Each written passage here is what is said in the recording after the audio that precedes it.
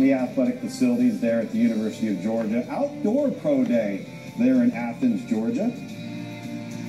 Tom Luganbill, Marcus Spears, Greg McElroy on hand with you. Ramik Wilson, both Greg, both Marcus like this guy. They're really looking forward to seeing him today. His NFL Combine, how he performed, your thoughts?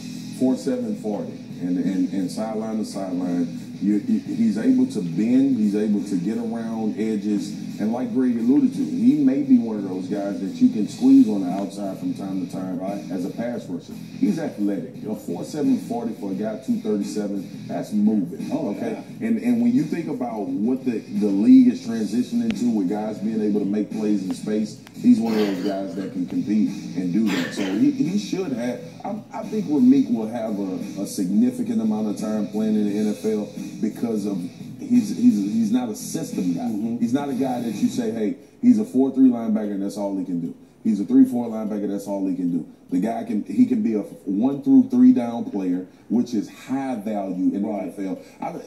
Let me talk about that a little bit, Lou, because a lot of it's players in the league like myself. When I was playing in the 3-4 at defensive end, I was a 1 and 2 down guy. Right. Third down pass rushers would come in the game and they would get after the passer.